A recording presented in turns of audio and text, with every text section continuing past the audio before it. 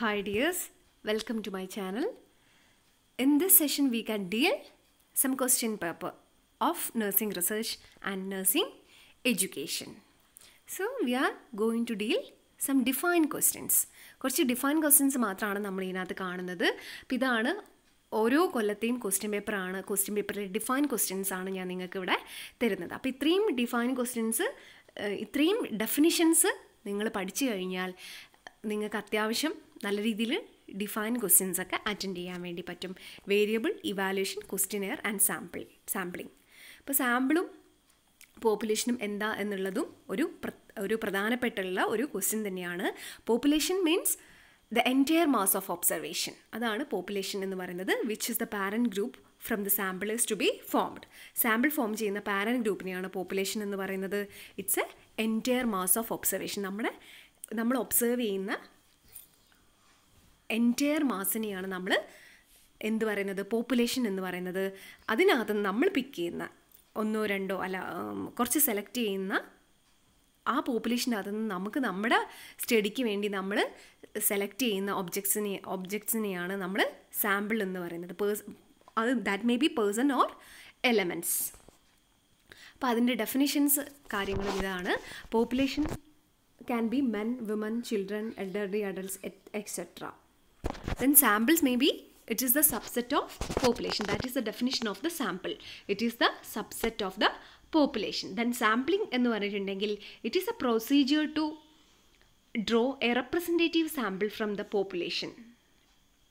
പോപ്പുലേഷനകത്തു നിന്ന് സാമ്പിൾസിനെ നമ്മൾ വേർതിരിച്ചെടുക്കുന്ന ആ ഒരു പ്രോസസ്സിനെയാണ് നമ്മൾ സാമ്പിളിംഗ് എന്ന് പറയുന്നത്. സാമ്പിളിംഗ് ബയാസ് എന്ന് പറഞ്ഞിട്ടുണ്ടെങ്കിൽ it's said to occur if the sample unit does not possess the population characteristics. Sample അകത്ത് വരുന്ന എററിനെയാണ് നമ്മൾ സാമ്പിളിംഗ് ബയാസ് എന്ന് പറയുന്നത്. ദെൻ നെക്സ്റ്റ് ക്വസ്റ്റ്യൻ പേപ്പറിൽ ചോദിച്ചിരിക്കുന്ന ക്വസ്റ്റ്യൻ എന്ന് പറയുന്നത് lesson plan, data, histogram, assignment, hypothesis. അപ്പം നഴ്സിംഗ് റിസർച്ചിലുള്ള ക്വസ്റ്റ്യൻസ് ആണ് നമ്മൾ നോക്കുന്നത്.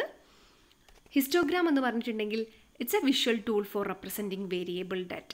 വേരിയബിൾ ഡാറ്റാസ് നമുക്ക് പ്രസൻറ്റ് ചെയ്യാൻ വേണ്ടിയിട്ടുള്ള ഒരു വിഷ്വൽ ടൂളിനെയാണ് നമ്മൾ ഹിസ്റ്റോഗ്രാം എന്ന് പറയുന്നത്. It organises data to describe the process performance. Then hypothesis. ഇതും എപ്പോഴും നമുക്ക് ചോദിക്കുന്ന ഒരു ക്വസ്റ്റ്യൻ ആണ് hypothesis.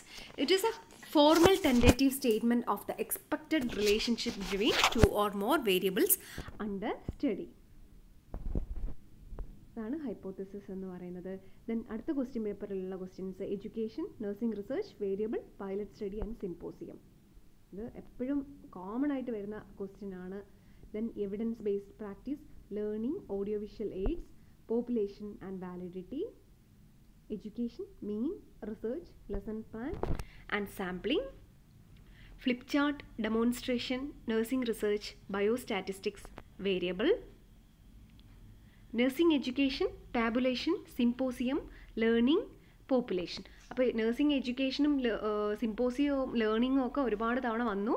Brain storming, education, nursing research utilisation, statistics, data,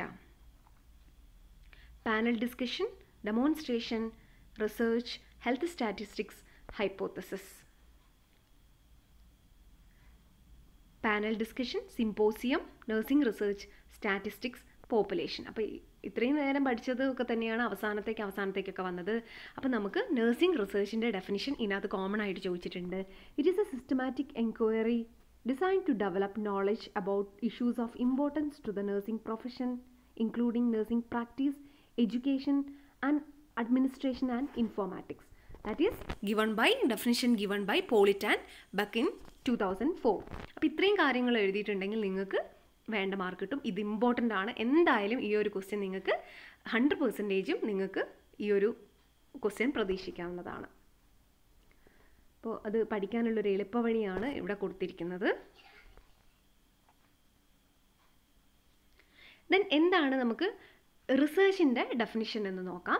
കുറച്ചും കൂടി ഈസിയാണ്. Systematic enquiry that uses orderly disciplined method to answer questions or solve problems. ഇതാണ് റിസർച്ചിൻ്റെ ഡെഫിനിഷൻ എന്ന് പറയുന്നത്. നേരത്തെ നമ്മൾ പഠിച്ചത് നഴ്സിംഗ് റിസർച്ചിൻ്റെ ഡെഫിനിഷൻ ആയിരുന്നു.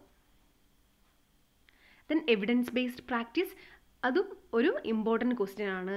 EBP is broadly defined as the use of best clinical evidence in making patient care decisions, and such evidences typically come from research conducted by nurses and other healthcare professionals.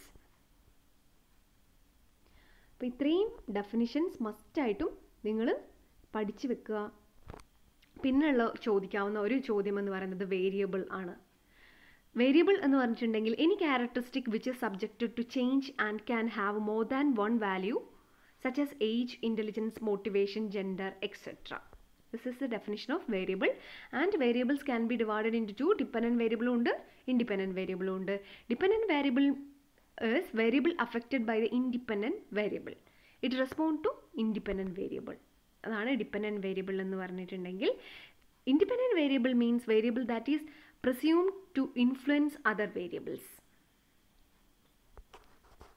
അതാണ് independent variable എന്ന് പറയുന്നത്. പിന്നെ ഒരു question കാണുന്നത് pilot study ആണ്. It is A small scale version or trial run in preparation for A major study.